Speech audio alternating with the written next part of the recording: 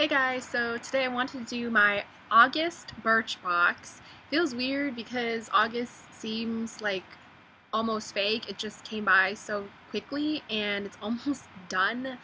And yeah, this year is going by so fast that I just cannot even believe it. But anyway, the theme is apparently this box is like a little swimming pool.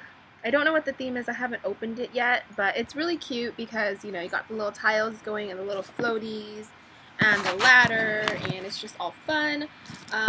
So it looks like this is the card that comes with, you know, every Birchbox. It says soak it up.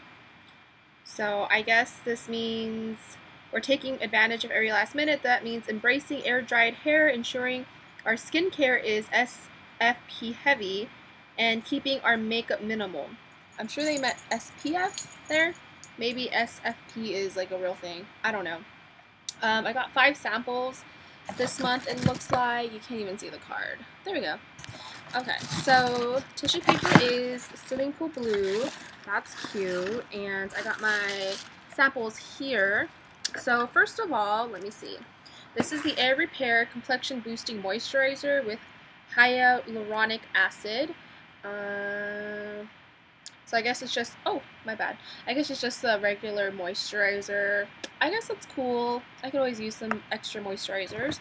The next thing that I got is a Balance Me Skin Saviors Congested Skin Serum. Calms, balances, and soothes all skin types, and it's 99% natural. So I'll give this a try. I'll probably use this like as a daytime serum because there's like other serums that I've been using, mostly by Genifique. That one is like my new serum right now. I haven't used it long enough to like really know it intimately to enough to do a review, but so far so good. The next thing that I have is a Supergoop hand cream with sea buckthorn broad spectrum sunscreen SPF 40, and that is like really small for a hand cream. Ugh. Sorry, like the sun is in the way. So that's really small for a hand cream, but I mean, I have like thousands of hand creams, so pretty cool just to have it. The next thing that I got, I think this is what I picked. You know how they like give you the monthly selections, and I think I picked this one. This is the r+co Death Valley Dry Shampoo, and this is actually a pretty good size. It kind of makes up for all the other small sizes, and I really like how there's like that mountain print of Death Valley being from California. That's really nice. Death Valley, yeah, I've never been there myself though.